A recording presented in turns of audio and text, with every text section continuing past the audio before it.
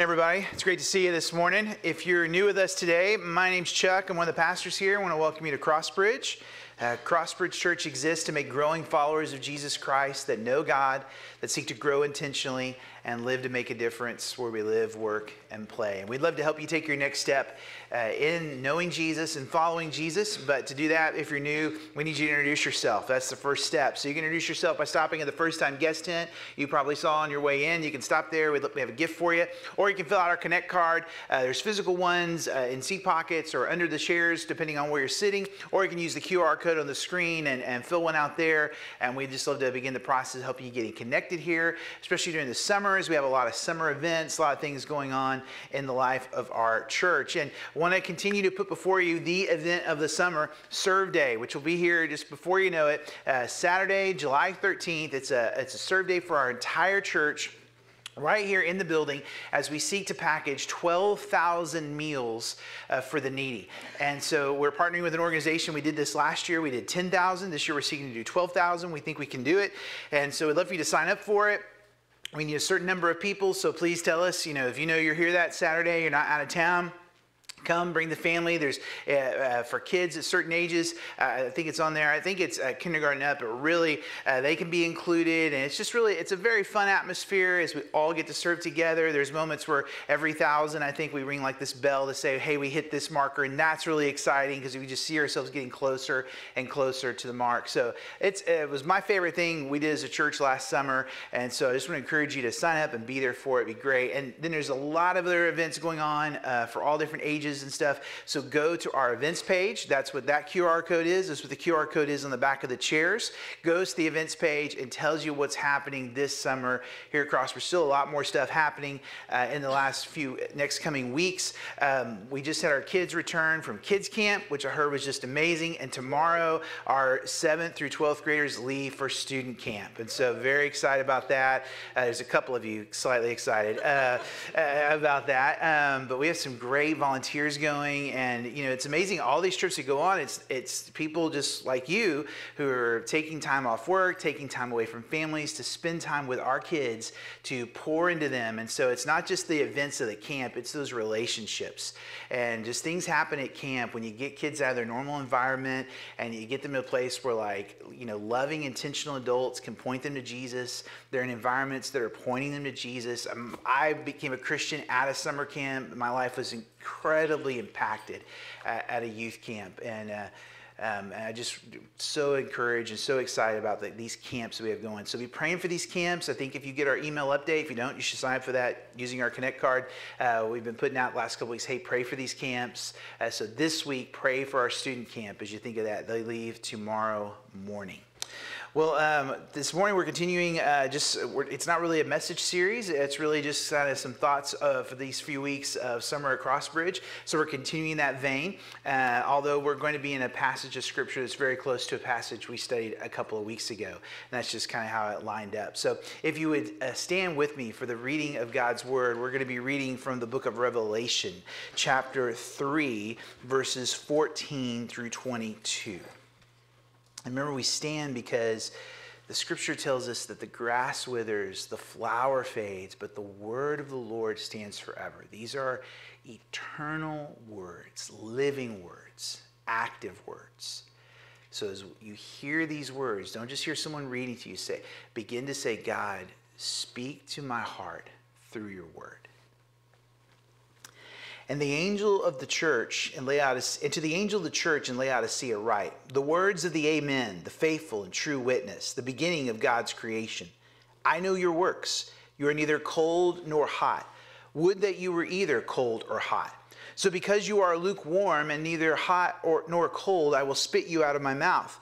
For you say, I am rich, I have prospered, and I need nothing, not realizing you are wretched, pitiful, poor, blind, and naked. I counsel you to buy from me gold refined by fire, so you may be rich, and white garments, so you may clothe yourself, and the shame of your nakedness may not be seen, and salve to anoint your eyes, so that you may see. Those whom I love, I reprove and discipline, so be zealous and repent. Behold, I stand at the door and knock. If anyone hears my voice and opens the door, I will come in to him and eat with him, and he with me. The one who conquers, I will grant him to sit with me on my throne, as I also conquered and sat down with my Father on his throne. He who has an ear, let him hear what the Spirit says to the churches." Let's pray together. Father, we have read your scripture. Now, by your Holy Spirit, would you now draw us into it? Speak to us.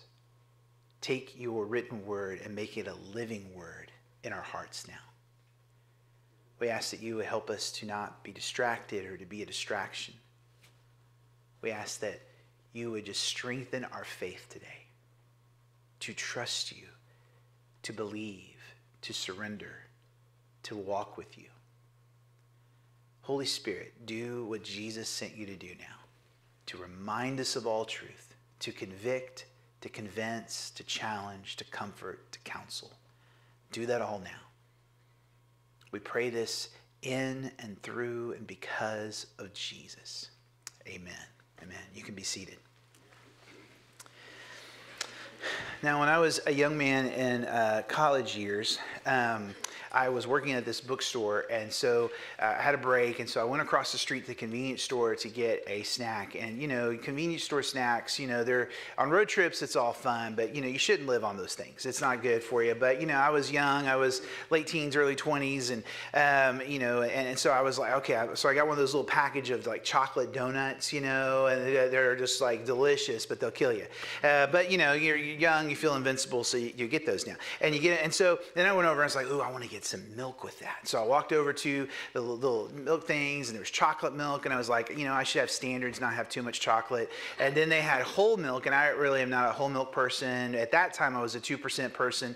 And they didn't have that. And then they had this other thing, half and half. And I was like, well, that's not so bad. That's half fat and half milk, so that's okay. It's like 50%, you know. And so I got that, and then I went back to the bookstore, back to the break room, opened it up, had a just incredible, tasty little chocolate cake donut, opened up my milk, took one swig, and just spit it out into the garbage. It's like, oh, and I said out loud to the people in the back room, it's like, they gave me sour milk. I should go get my money back. And, you know, one of the ladies that worked there, she goes, that's not sour milk. That's half and half. Yeah, half fat, half real milk. She's like, oh no, honey, you know. And so I learned that day what half and half was. So it was a big day for my life. So wondering, you know, you ever drank something and just immediately you're just like, oh, get this out of me. Maybe you had some bad milk. Maybe something you just made you spit out. Or you know that moment when your stomach hurts and you realize this is only going to end one way. You know, it's not just, oh, I'm not feeling so good. It's like, you know, it's like, oh, this is going to be bad. And so it's going to be real bad. And so it's just this moment of just like, this stuff's got to get out of me. And that's kind of gross to start talking about in the sermon, but, you know, that's kind of what we're going to talk about today is what he finds distasteful and upsetting about the church. I mean, have you ever experienced something that was distasteful at a church? If you've been a part of a church for any amount of time, I mean, it can be any church. It could even be this church. Because sure you have. There's broken people in churches. Churches aren't perfect. And sometimes there's just things you find in them, whether it's the organizational part or just the people part, that's distasteful. Maybe you found the hypocrisy, the lack of compassion, the commercialism. You found that distasteful. Well, what does Jesus find distasteful about a church? And again, I'm not talking about necessarily about the organization part of it, which is needed, but the life of the community, the people in it. And when we find something distasteful about the church, usually we take the seat of a critic. We take the seat of, it's really easy to point and go, bad church, bad pastor, bad people, and just kind of just be that critic that watches the game but never plays. But today, in this passage from Revelation, Jesus speaks to us, and no one gets to be a critic. You just get to be a listener. And no one in this church that Jesus speaks to can say, oh yeah, Jesus, you're... No, he's like, I'm talking to all of you. Search your heart. Search your heart and deal with my words. Hear what the Spirit is saying. Because there's something about this church in this place called Laodicea, that he finds so distasteful. He said, I just want to spit you out. And really the word spit there is actually the idea of vomit, that you make me sick, which sounds pretty strong and pretty harsh, and it is. But Jesus is always full of grace and truth, John's gospel tells us. So Jesus, as he says really hard words to this church, and may even be saying hard words to us today, there is so much grace in what he's saying. So we're just going to walk through this passage and then make some comments at the end. Let's start back in verse 14. And to the angel of the church in Laodicea write. Now, if you remember, a couple weeks ago, we actually talked about the first church that Jesus wrote to in the book of Revelation, the church in Ephesus in Revelation chapter 2, and the first 7 verses. And so this church in Laodicea is the last church he writes to. And when he says angel, that word angel there means messenger. And so is it like really an angelic being that he is sending to a church, or is it a messenger, like human messenger? Well, we don't know. And the English translators chose the word angel. And so we can't really, we have to leave that up to, we'll find out one day. But it says then, write the words of the Amen, the faithful and true witness, the beginning of God's creation. Now, this is how Jesus is describing himself, which in our language seems a little weird because amen, that's how we end prayers. But in the Hebrew, the idea of the amen is something is of value. It's valid. It's binding. It's a trustworthy statement. It's a foundation you can be built upon. Jesus is saying, I'm the one that is trustworthy, a trustworthy foundation for all of life. I am the amen. When he says he's the faithful and true witness, is the idea that I am the true revelation of the Father.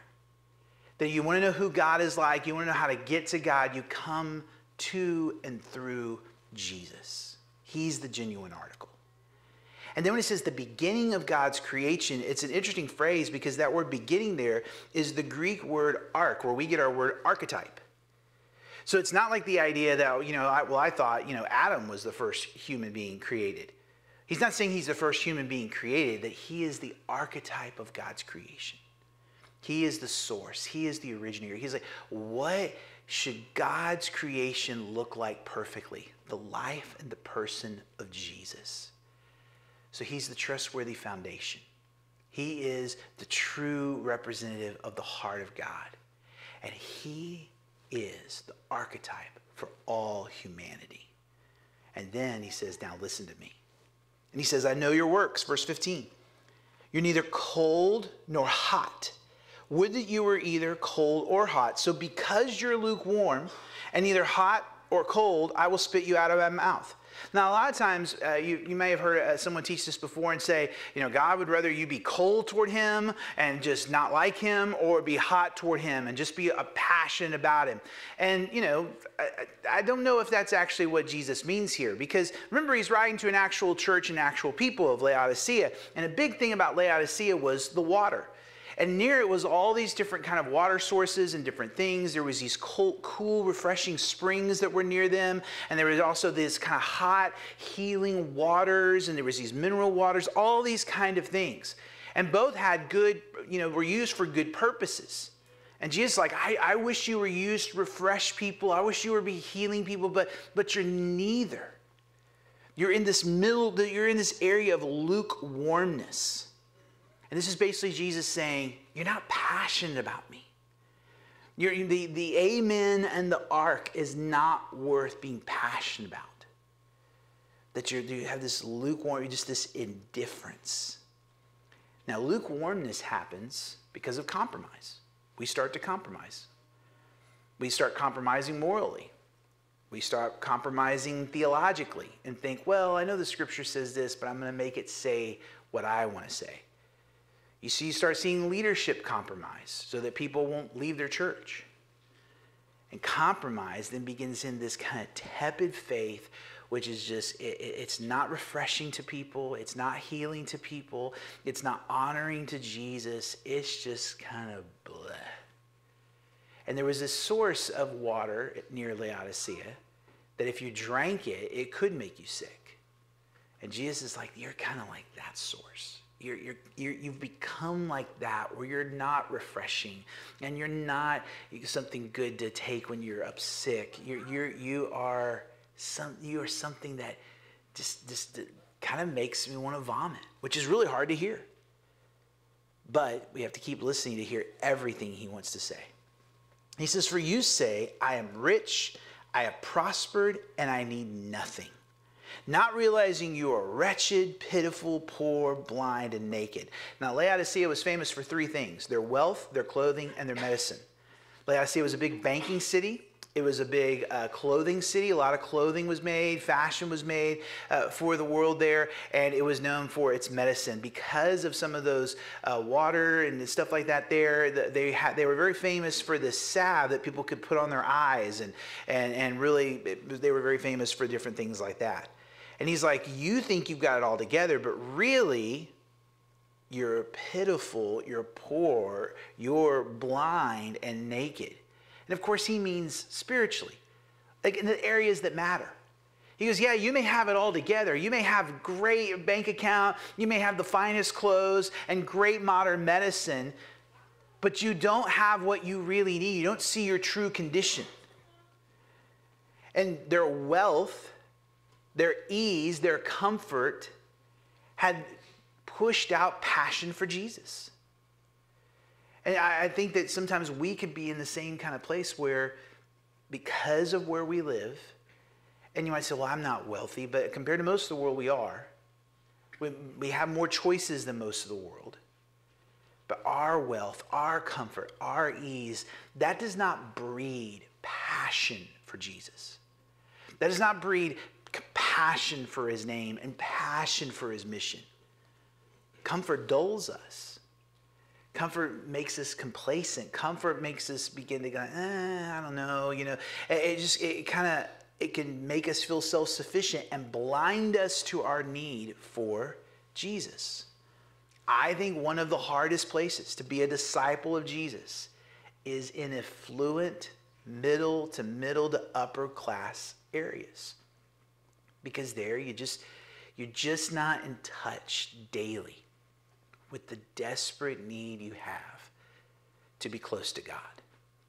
But Jesus sees through all that. He sees through all our stuff. He sees through all our comfort. He sees through all the things that we have, all the outside stuff that makes us look great. He sees through our homes. He sees through our cars. He sees through our beautiful neighborhoods and manicured lawns. He sees through our social media. He sees through all that and says, you don't realize what you really are. That without me, you're wretched, you're pitiful, you're poor, you're blind, you can't see life how it really is, and you're naked before I see you as you really are. And God's saying nothing covers your life before me. Your success doesn't, your morality doesn't, your religion doesn't. God sees us as we really are.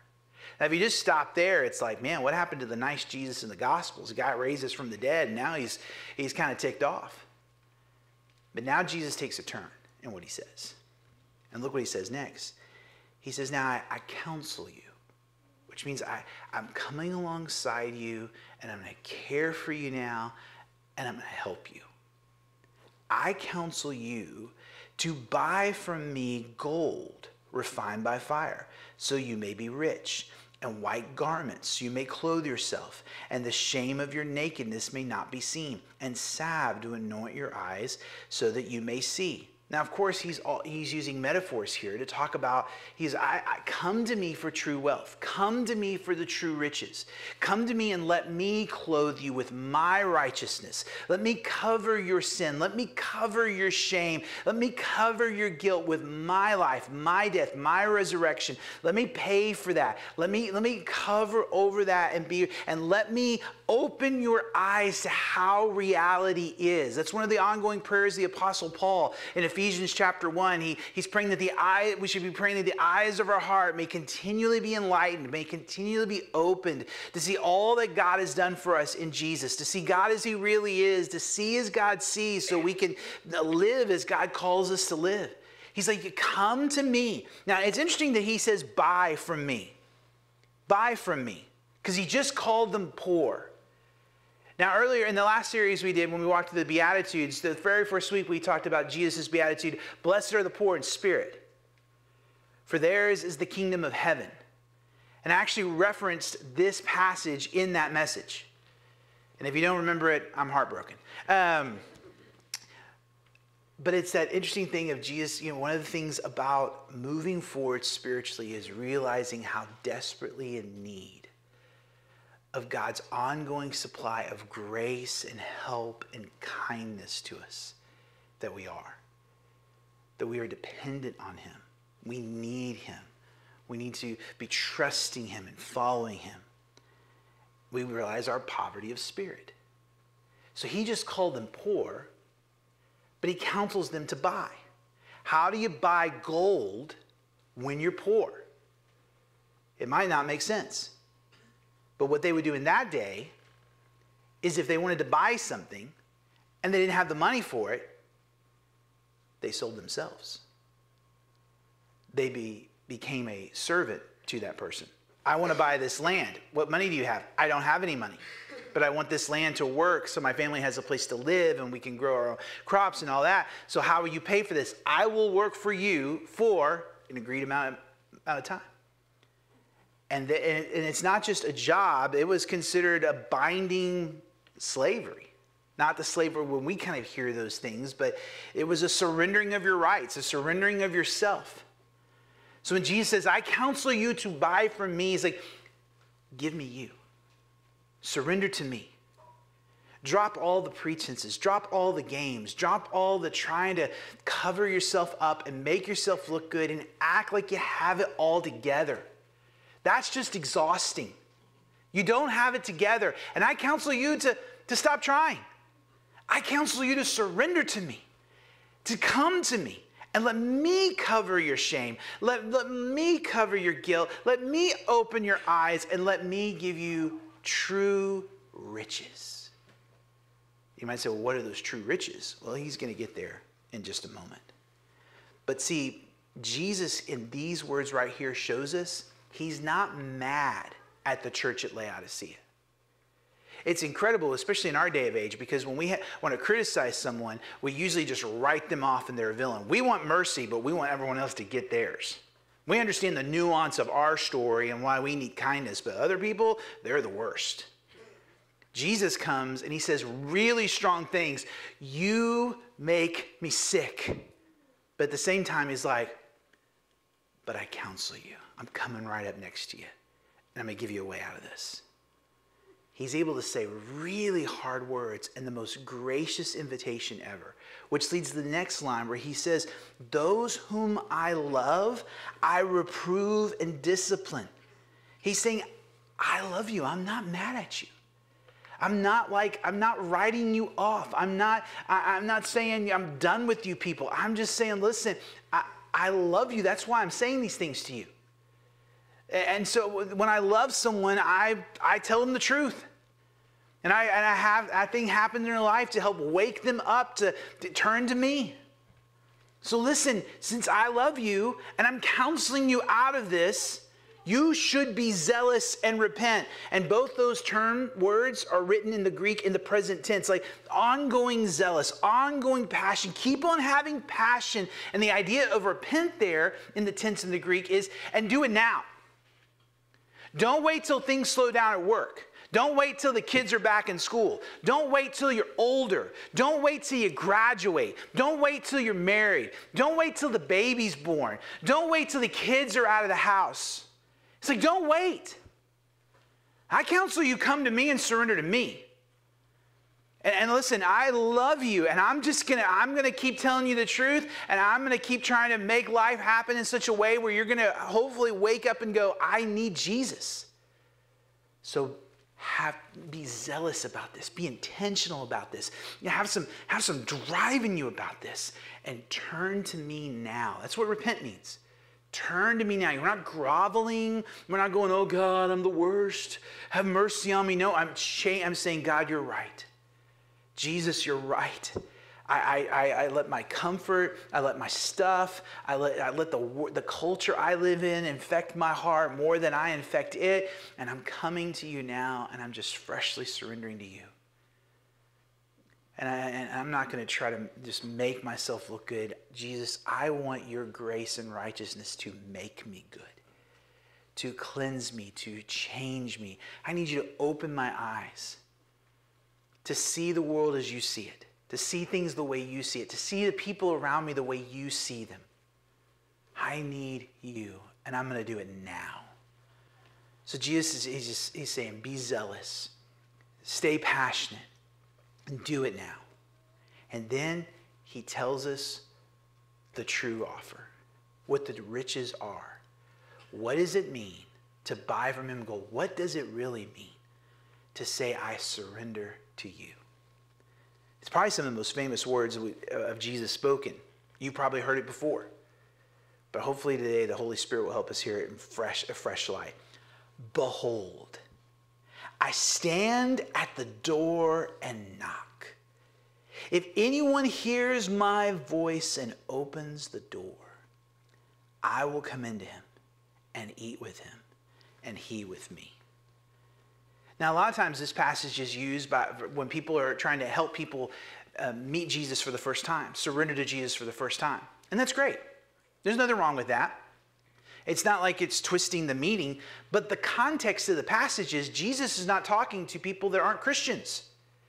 He's talking to the church. He's talking to the community of faith. He's talking to Christians. He's talking to the church in Laodicea, and he's talking to you, and he's talking to me, and he's like, hey, I'm standing outside your life, and I'm knocking.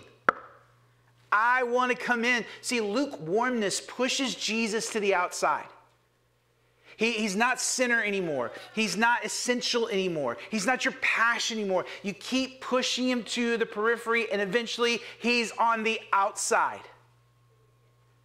He's on the outside of your sexuality. He's on the outside of your work life. He's on the outside of your marriage. He's on the outside of your mind and your heart. He's on the outside of how you're dealing with suffering. You just keep pushing him out.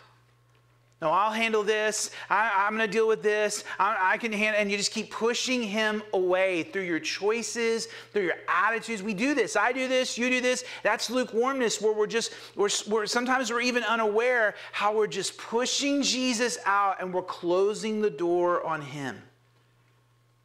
We're excluding him from areas of our life, but look how kind and gracious he is. He's like, I'm at the door. I'm knocking. He didn't just say, well, I'll just take my toys and leave. No, I'm still here. I didn't go anywhere. You went somewhere. I'm standing here and I'm knocking. I mean, how do we fight off lukewarmness? Because lukewarmness is what the culture is trying to, it's the current of our culture. It's the scheme of the evil one for you and me. It's just what our own sinful flesh will just lead us toward naturally if we're not intentional. How do we fight that off? We just keep opening the door of our life to Jesus. We just keep saying, Jesus, I want you here.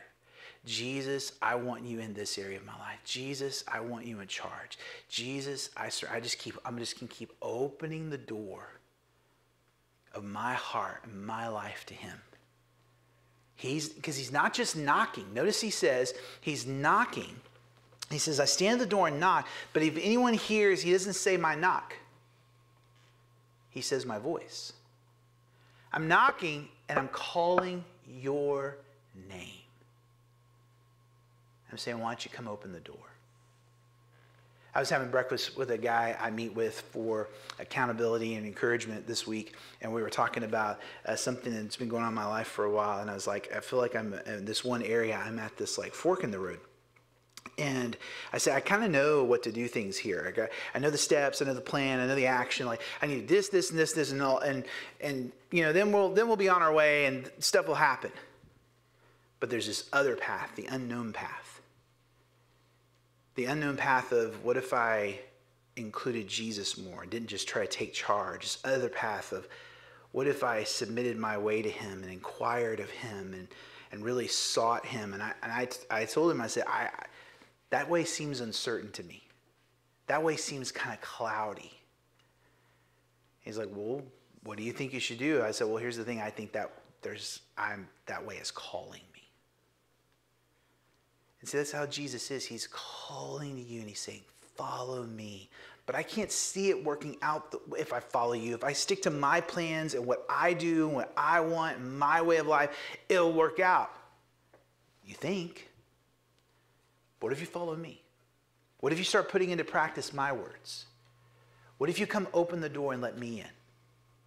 What if you come open the door and let me call the shots in this area? What if you just said, Jesus, I want you here. I want your full rule, your full reign, your full person, your full presence in my heart. And remember, he's not just saying this to Christians, he's saying this to the church. What if the church said, Jesus, we want you here?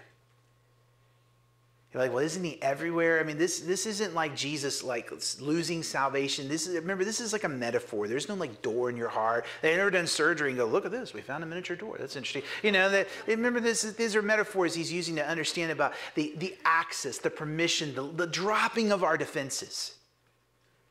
And he's like, let me in. Let me in.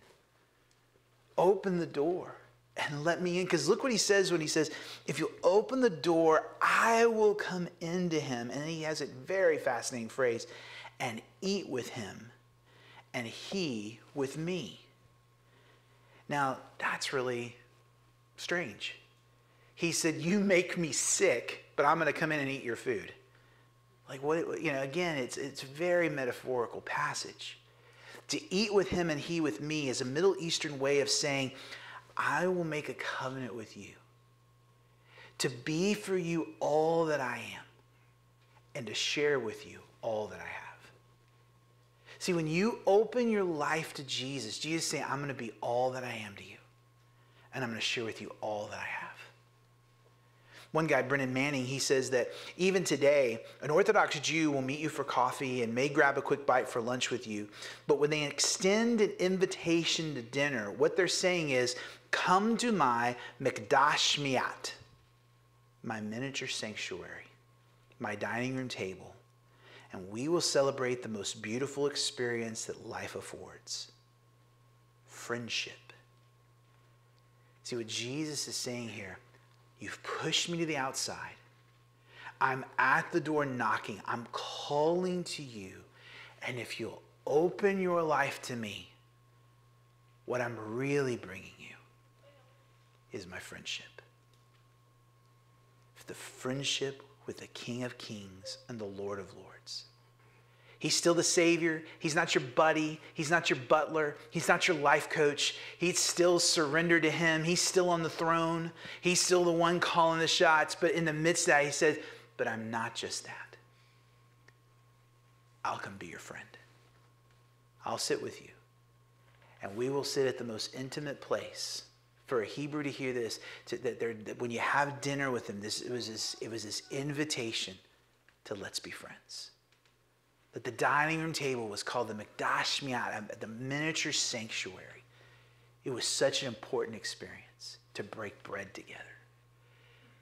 And Jesus saying, that's what I want. Let me in, and I'll bring my friendship to you. We will be friends. I will share with you all I am and everything I got. How incredibly gracious. I hope you see the grace. I hope you see his kindness. I hope you see how amazing he is. Grace and truth right here in this passage. Your lukewarmness makes me sick. But I'm coming alongside you. I want to give you counsel. Come to me. Surrender to me. I'll give you true riches. I'll clothe you, and I'll give you a sense of identity that whatever you're trying to find your identity in cannot give you. I'll open your eyes to reality, and you'll see things from my point of view. And listen, I'm at the door, and I want to come in. I want to come in, and I want us to be friends. I want us to be close. I want to share with you all I am and all I have. Will you hear me and open the door? It's what he says to you. It's what he says to me. It's what he says to a church. A church can close him out.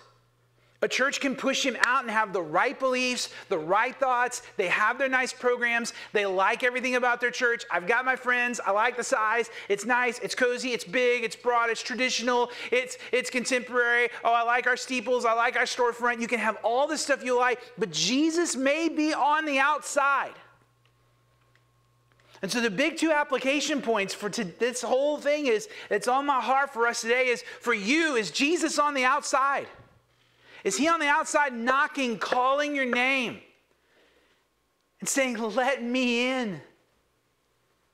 And is he on the outside of the church? Is he on the outside of Crossbridge in any area saying, let me in? Let me in. Let me into your community groups. Let me in. Drop your defenses. Take me at my word. Surrender to me. Let me in. And then he ends with this amazing statement. He says, the one who conquers. What a fascinating thing. That surrendering to him and opening the door to him, Jesus calls that conquering. He calls humility strength. He calls repentance winning. He calls surrender and opening the door and saying, come in. I give myself to you. He calls that conquering. You're not giving in to sin. You're not giving up and walking away. He said, I will grant him to sit with me on my throne, as I also conquered and sat down with my Father on his throne. I mean, we're not just subjects in his kingdom.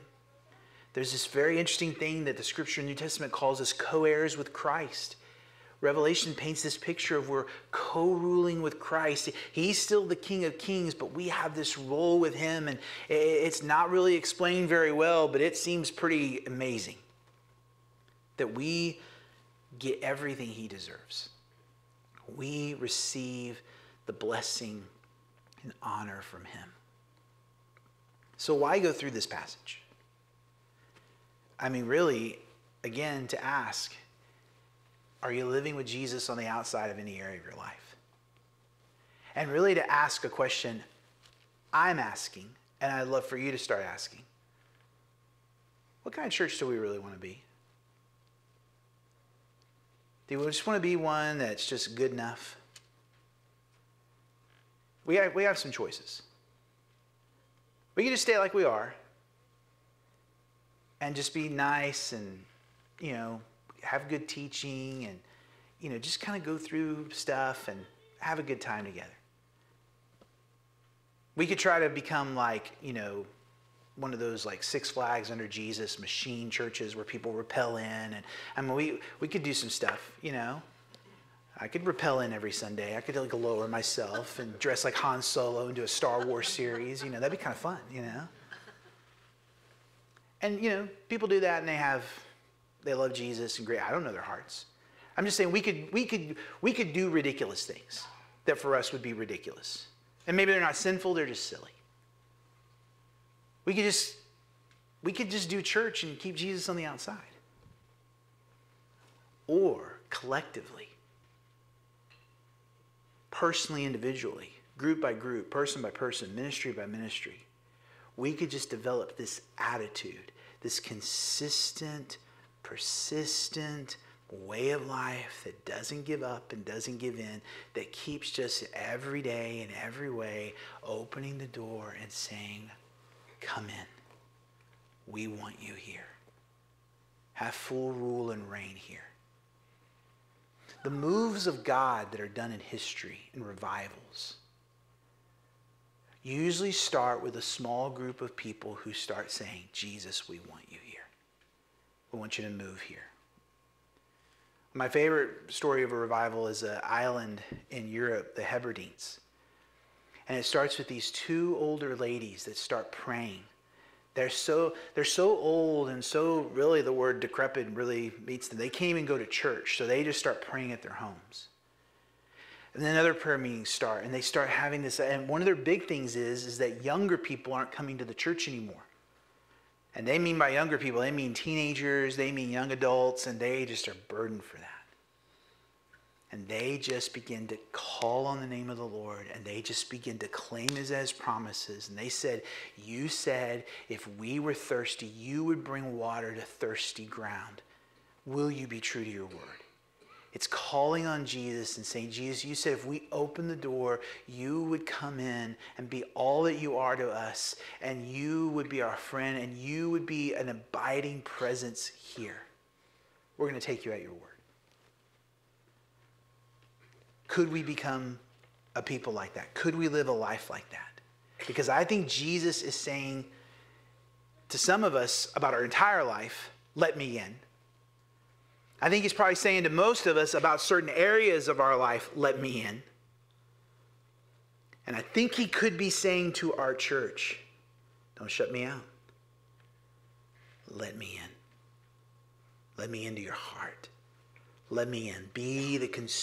Let me be your center, your consuming desire.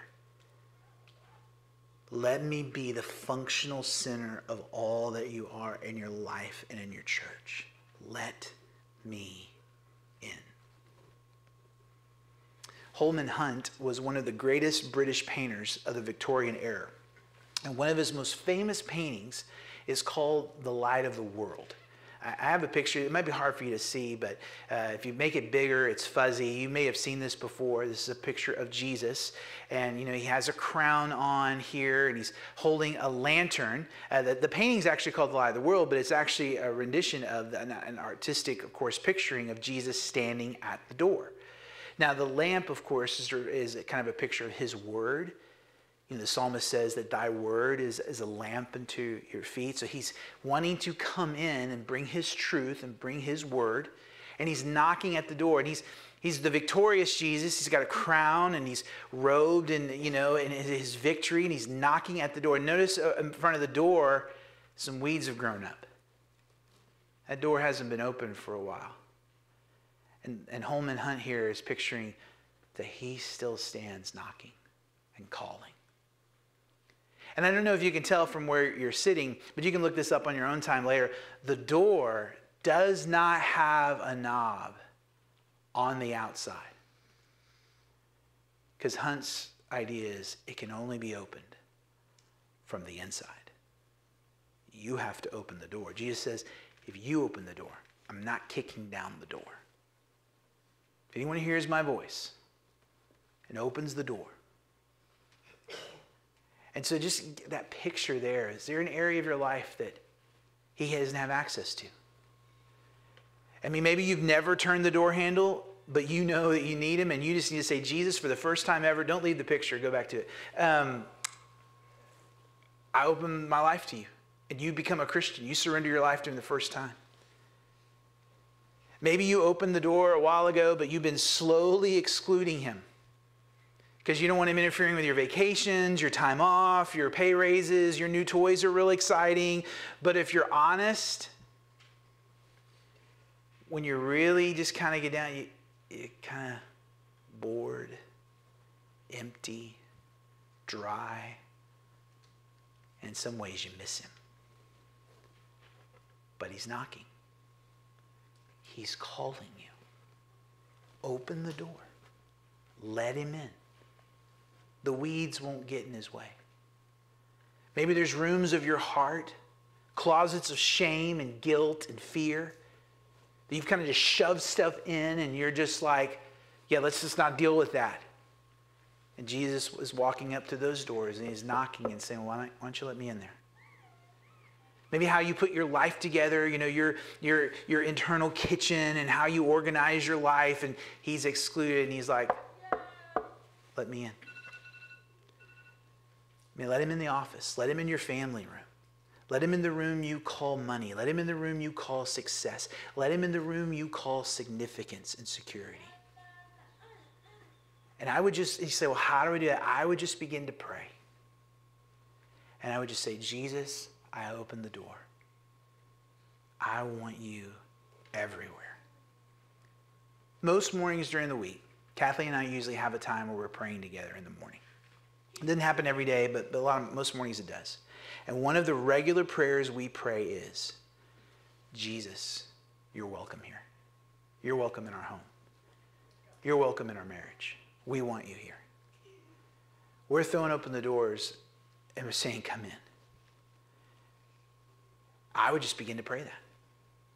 I begin to pray that over your marriage. I begin to, go in your kids' rooms and say, Jesus, I want you here. I want you in my kids' life.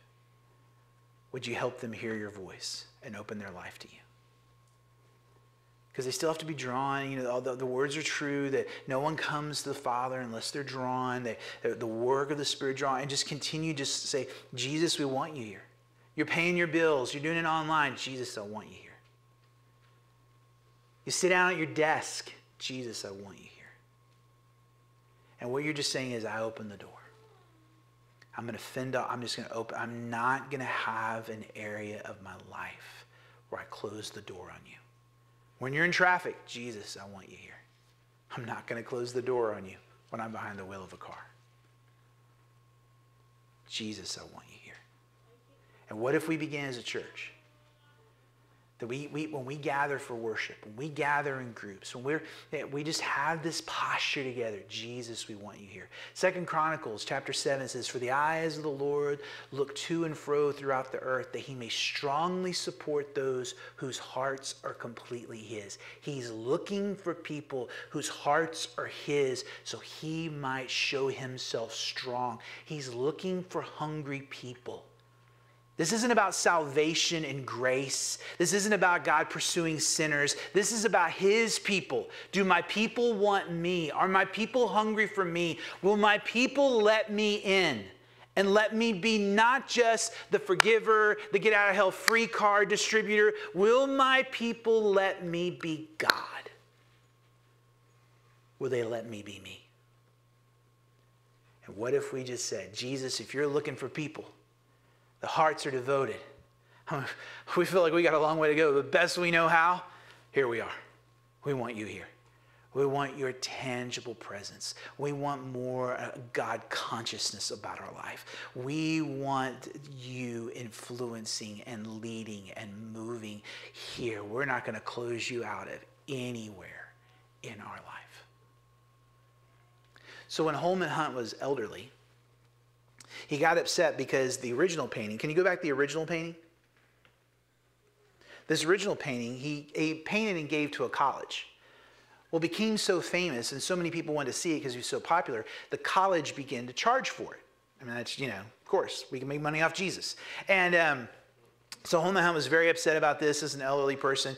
So he decides to make a new painting of it and to give it to a church. And of course, tells the church you can't charge for it. So he makes this new version of it. The new version is here. It's a little bit different, but it's still the same idea. And again, if we blew it up, it'd be real fuzzy. This is the best we could do for it. But he's still knocking on the door. He's still king. Still has the lantern. Still has the weeds there. He looks a little different. And of course, it's in this ornate kind of frame. At the top of it, it says "Lie of the World," which of course the title of the painting. In the bottom, you really can't see it, but in the bottom little section of it there is the passage, "Behold, I stand at the door and knock."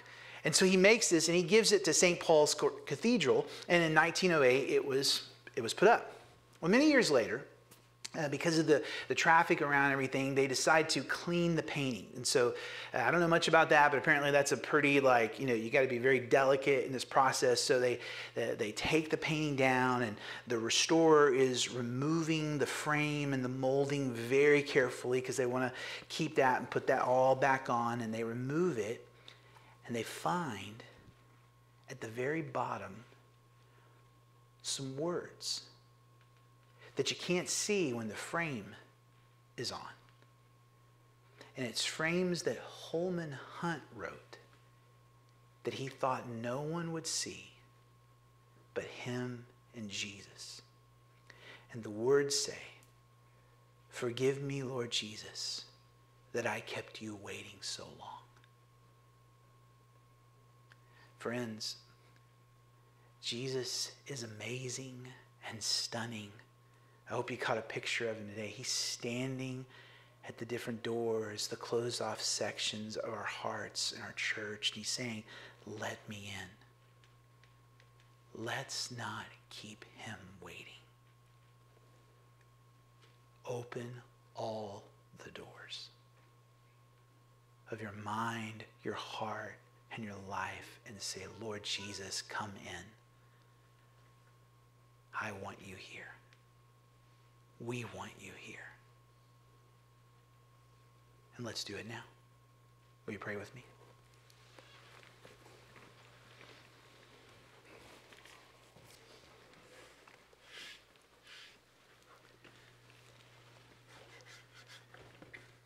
So if you've never opened the door of your life to Jesus before at all, there's going to be a prayer on the screen. We just call it the prayer of belief, and it's not magic words. It just gives language to you for the first time. Not promising to be religious, not joining a church, you're just opening your life to him. You're surrendering to him for the first time. You're saying that you believe he died to pay for your sins. You believe he rose from the dead. And you're saying, forgive me. Cleanse me. I surrender. If you've never done that before, why keep him waiting any longer? If you're a follower of Jesus, is there some part of your life he's just at the door knocking on?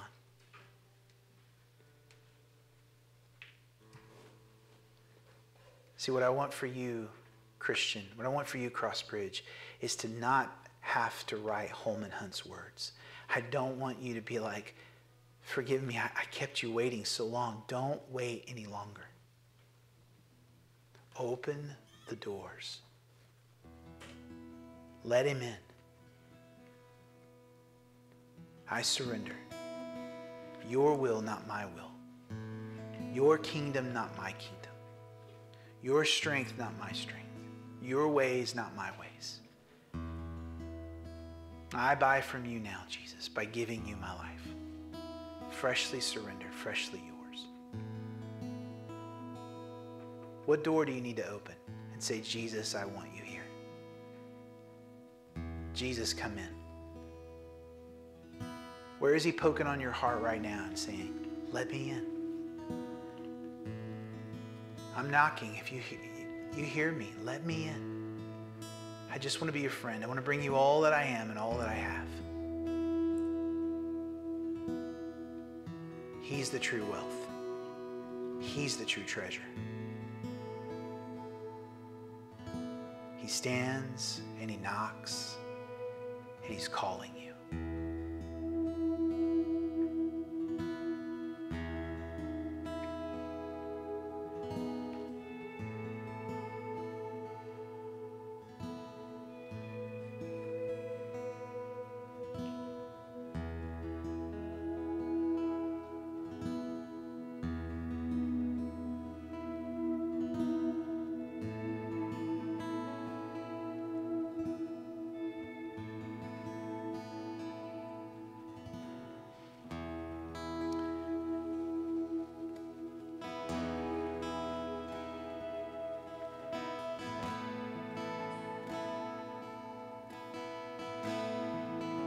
Lord Jesus,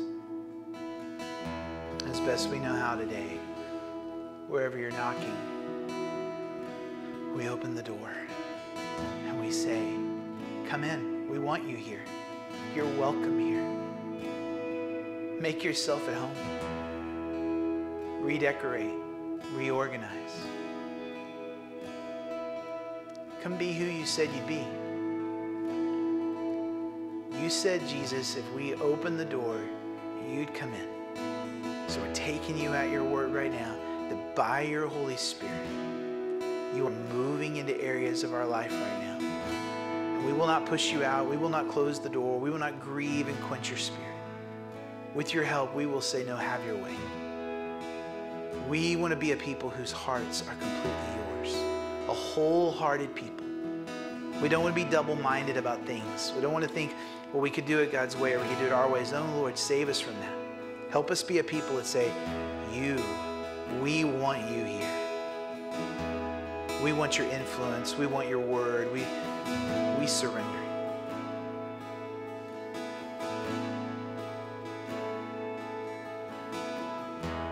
We want that in our lives. We want that in our church. We want that in our families. We want you here.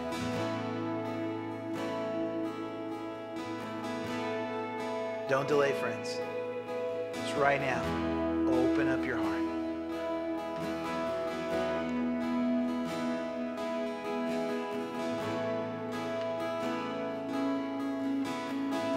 You can even open up and say, Jesus, I want to open the door. I'm really scared. Overcome my unbelief. Help me. I open the door now, and I, with fear and trembling, say, come in.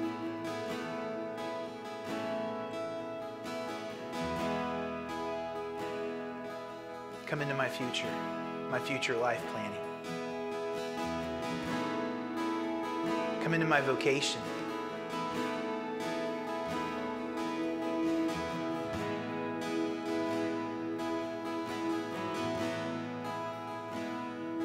Holy Spirit,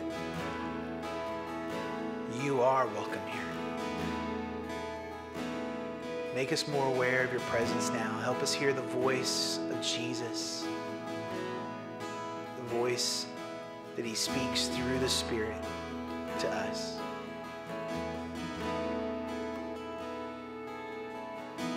We worship you now. We respond to you.